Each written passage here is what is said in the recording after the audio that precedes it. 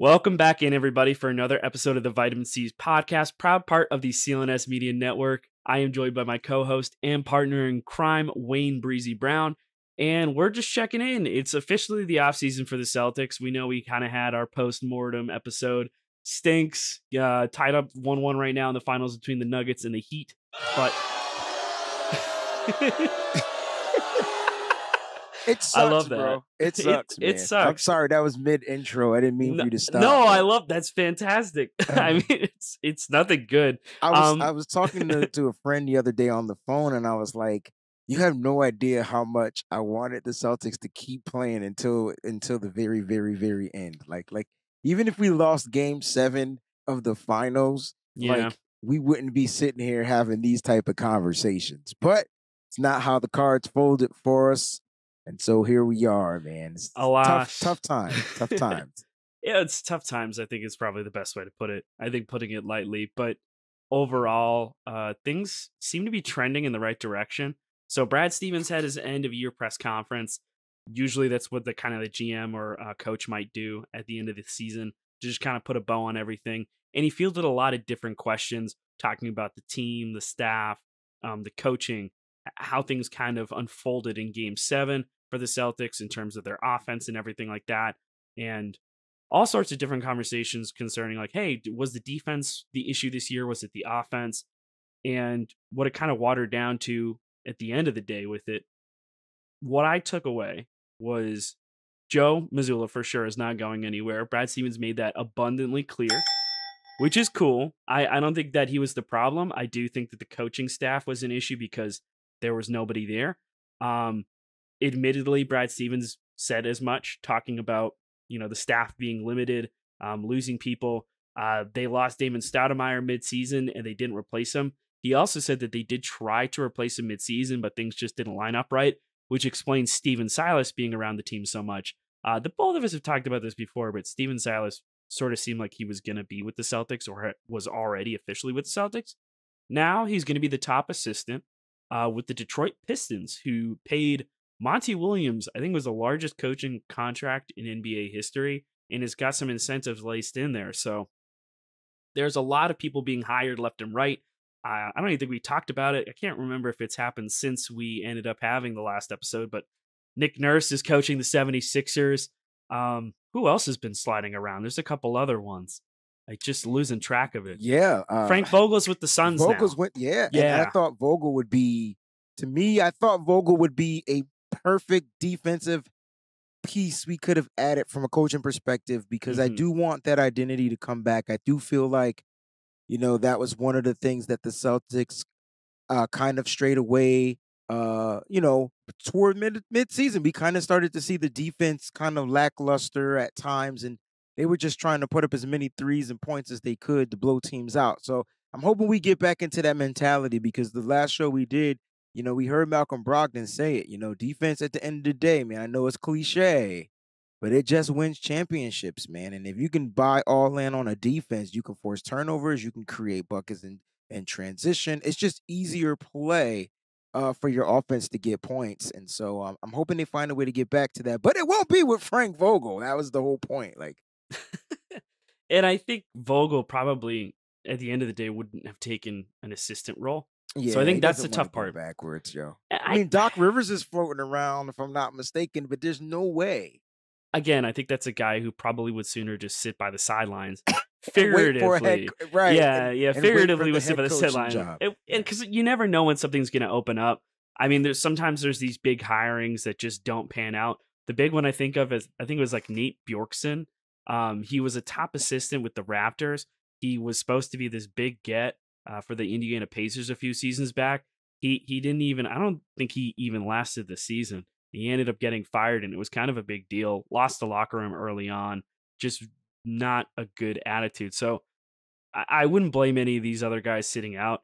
I'm happy that a lot of these guys got gigs. Obviously, there was a lot of talks of guys getting fired, incorrectly and then getting coaching gigs. But concerning the Celtics stuff, they are losing a lot of guys. They've lost a couple. They ended up losing Ben Sullivan. Ben Sullivan's going to be going to Houston to join Ime's staff. And that's kind of where this exodus has been going. Brad Stevens said in his presser, talking about bringing in a coach with experience, specifically probably like a player's coach.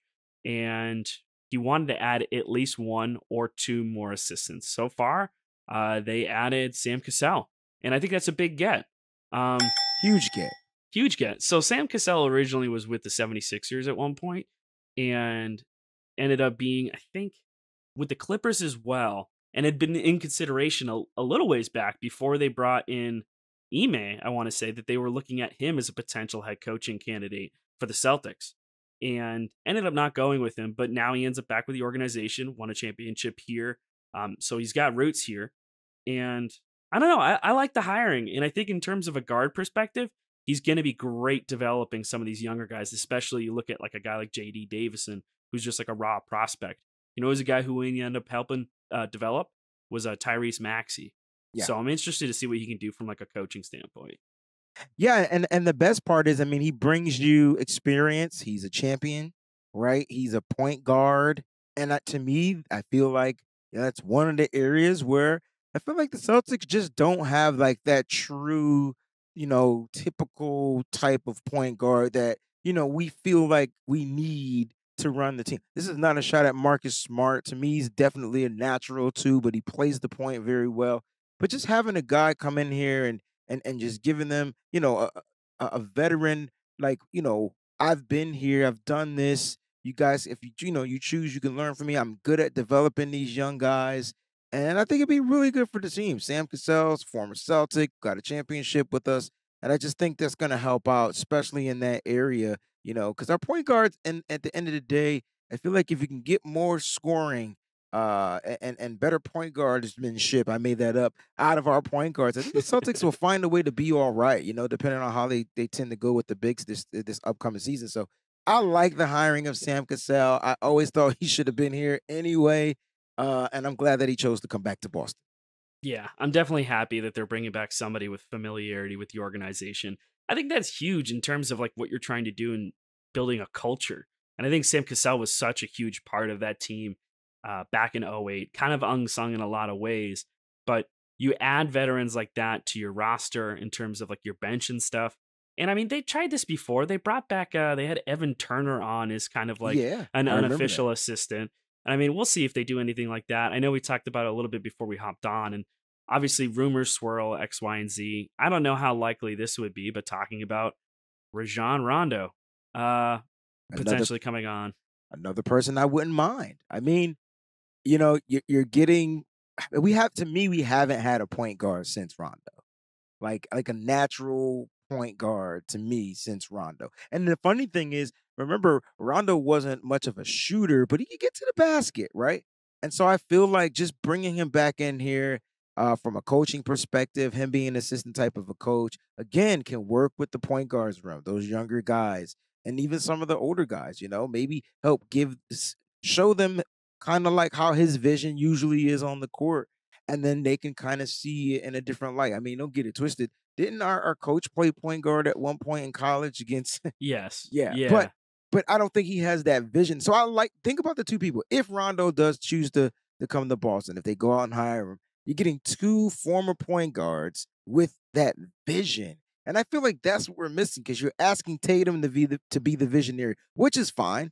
You're asking him to be the visionary, but there's times I want him to play off ball and just do the damn thing. Yep. You know what I mean? And so I never want, and I love Jaylen Brown, I never want him to be the visionary. I don't even want him handling the ball. I just want him to score. Like, do what you do off ball. And Marcus Smart, this can even ramp back up his defensive perspective if he's able to get some of these passes. So I like the rumor about Rondo, and I really love the hiring of Sam Cassell. Yeah, with Rondo specifically, I think he's just a brilliant basketball mind, right? That's the mind. That's my point. The funniest thing was hearing the stories about him when he was still playing. I want to say it was when he was with the Lakers, and they were going against the opposing team, and he was calling out their play calls. Wow. And then there was another one where apparently like a coach was saying didn't have any more plays to go to, and he was like 39, like run play 39. And Rondo looked over at him and said, "You don't have a play 39," because he knew the entire playbook.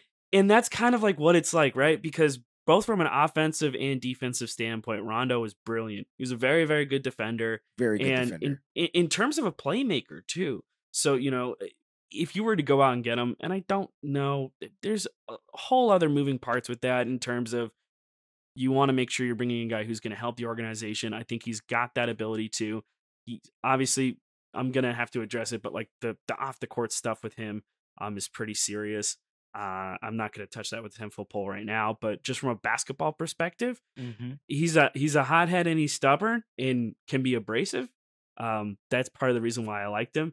And I don't know, Rondo was one of my favorite players when he was playing basketball for the Celtics, so I wouldn't hate it in terms of just like a basketball angle. Again, it's just rumor and hearsay until we actually hear anything else. But He was at that. He was at the last game. I thought that was pretty cool. Wasn't he with Pierce and them? Like he was.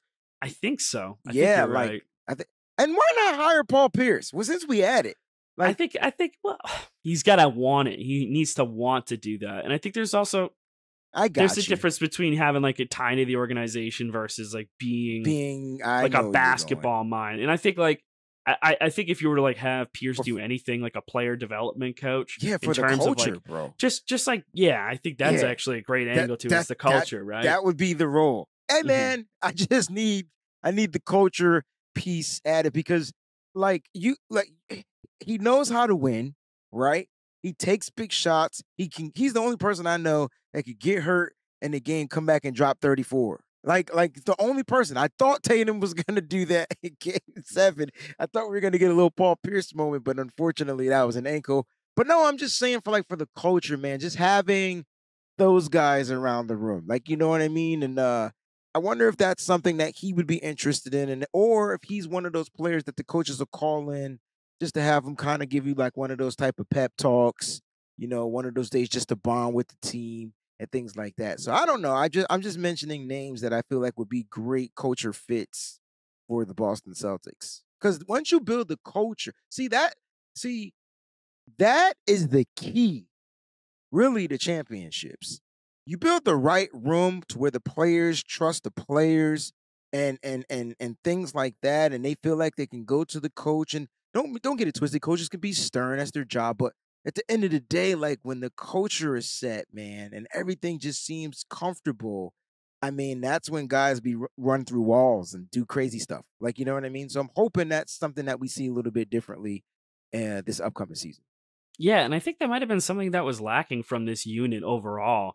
There were issues with execution down the stretch. I mean, they fell into a 3-0 hole in the Eastern Conference Finals with potentially one of the easiest paths to a championship in a really long time. I mean, you didn't have to go through the Bucks. Obviously, you went through the 76ers, and you made that harder than it needed to be. I mean, there's an entire possibility where James Harden ends up leaving Philadelphia. Who knows how he takes the Nick Nurse signing? He might stay, he might go, but there were already rumors before anything happened with the coaching situation there that he would be going back to Houston. So the East is going to change a little bit. You never know what the Bucks are going to do. They also hired a new coach. I think it was Adrian Griffith. I want to say was the guy they hired for coaching. Okay. But while I'm on the subject of the Bucks, you had Charles Lee also get mentioned, connected to the Celtics.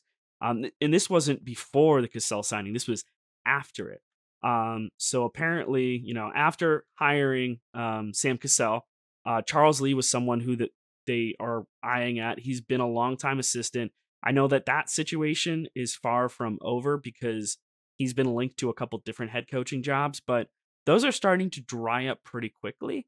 I don't know if he would be open to staying in Milwaukee. I think he went out for the head coaching job and didn't get it there.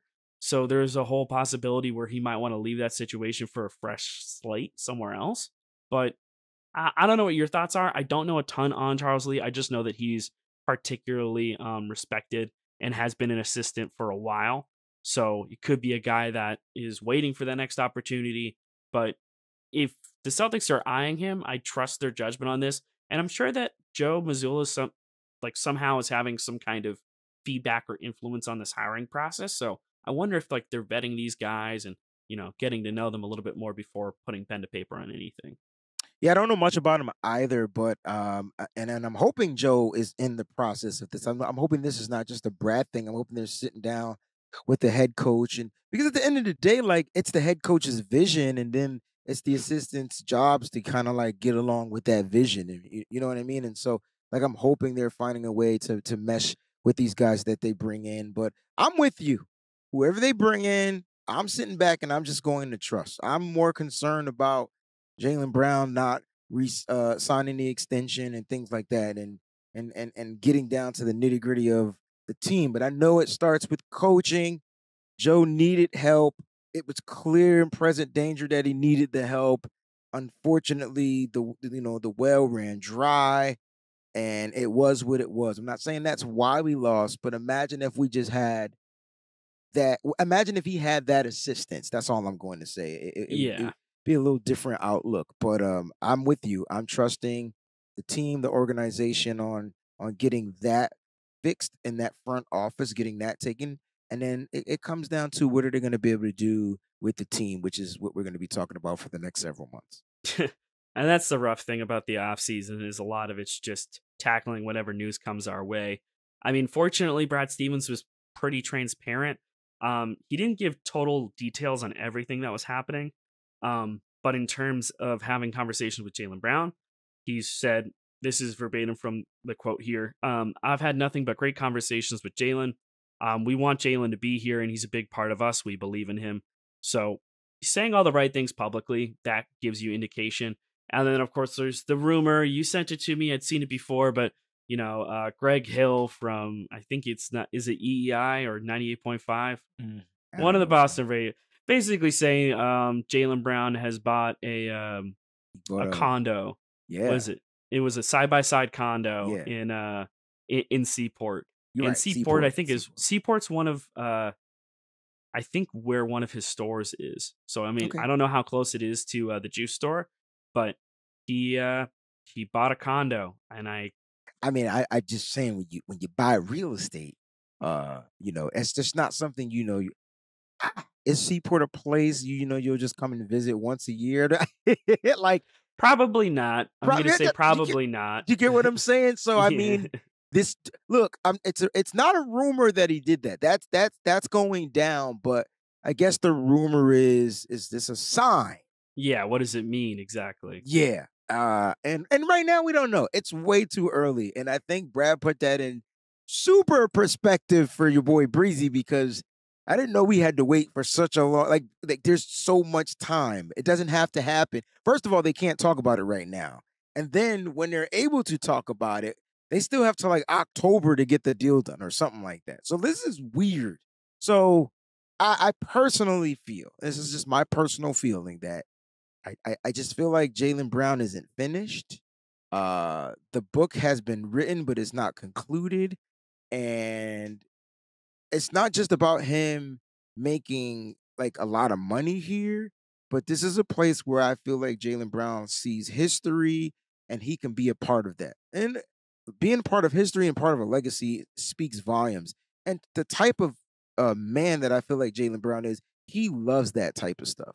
And so I'm hoping that he sticks around, he gets his bag, and he gets better, he progresses, he's entering his prime, and it can only get better. That's why I can't see us trading Jaylen Brown for Damian Lillard or one of those guys. Because we'll get a good season, possibly, but we can 5 more years with JB. Like, as long as you can get him to agree to the contract, that's the only caveat, right? Because your window gets a lot smaller if it's Dame Lillard. You probably get 3 or 4 windows with just that duo of him and Tatum. See what I'm saying? Which is a great window, but you he's could have older. longer. Yeah, he's much older. He's 33 going on 34. And he's I love Dame. Like, as a player, he's great. But I don't know. I think if they were to ever do any kind of shakeup, I'd probably want to try and get like an elite big man.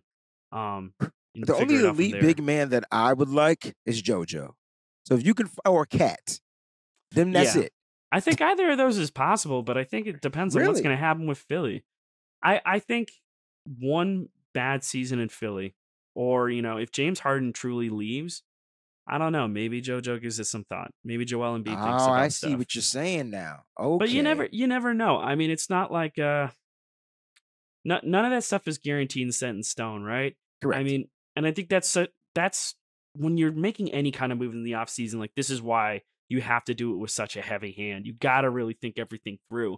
And I think that's why they're being very careful with the Jaylen Brown situation, making sure publicly that they're giving him all the flowers that they can.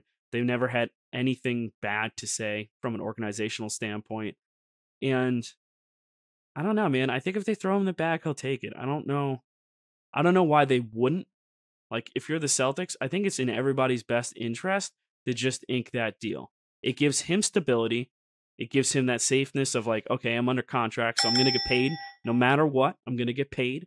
And like, from a Celtics perspective, you're not risking a player walking away in free agency. You're not going to have this like big old storm cloud hanging over the season, because that's what happened with Kyrie.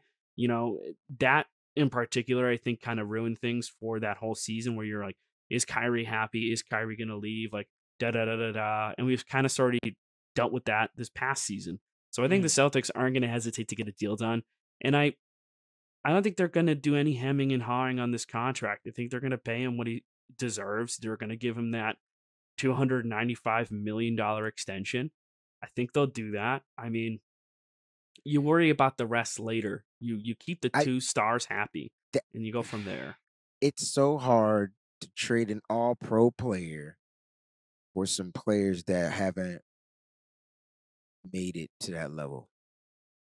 I think that's kind of where I see it. Mhm. Listen, I know people are frustrated with Jaylen Brown. I get it. That's fair. There's nothing wrong with being frustrated with the player. Mhm. But I think we're forgetting the amount of hard work he put to get to where he is and help get the Celtics where they were. True. Because there were times he helped carry the team. It's just in that one particular moment. Like that moment, like, and granted, he was coming off of that. And I'm not saying this is an excuse, but we talked about that cut, that laceration to him, and we don't know how much that might have played an effect in his ball handling or things like that. But we did see this, and tell me if you saw something different. Whenever he would go to the rim, he preferred to lay it up. So that let me know, and he missed some layups, right? That let me know that something on his hand probably still wasn't there. And every time he dunked it, he would come down. Then he ended up dinging up his elbow in that as well. And they forced him. They forced him to his left, and Ooh. they admitted to that too. Caleb Oh, Martin. that was part of their game plan. Yeah, Okay, which tells see? you everything that you know. Well, the left hand is the same one that was giving him issues before. So the left wrist was the one that he hurt. He hurt two seasons ago at this point. So he hurt it like right at the end of the year. Missed the playoffs. Celtics got bounced at 5 by the Nets. The tactics are crazy, bro. He worked on his handle leading up to that, and in that season, his handle had looked improved. Then he got hurt in that left wrist. Yes. And I think it's just never been the same since then. So I don't know. Maybe he has to do the same training and regiment that he did before, and I think maybe so. there's a nagging injury. I really don't know. I mean, we haven't heard anything about injuries yet. So if it were severe, I think we would know by now. The likelihood that like stuff is under wraps this long is just, I don't know. Yeah, like I'm not using it as an excuse to his ball handling. But trying to find an explanation, I get you. Yeah, it's just more like it just doesn't seem like that's like 1 to 4 turnovers. That's Jaylen Brown, but him to keep forcing it, Mhm. it didn't seem like it was him. And so like I wonder if he felt like he could. Of course, in his mind, he's like, yo, I could get by this guy. That's his mindset. Right. But I just think that they rotated so quickly on defense and that type of zone that they were playing, that 2-3, and it was just too quick, and he just didn't give up the ball. So like I said, these are growing pains though. And I'm trying to get people to understand that you're going to get growing pains with younger players. Now you got to remember, these guys have been contesting since the beginning of their careers. And it just so happened that they had not entered their prime. They're just probably stepping into their prime. I'm talking about Tatum, because Tatum can't close out either. I'm talking about Tatum and Brown.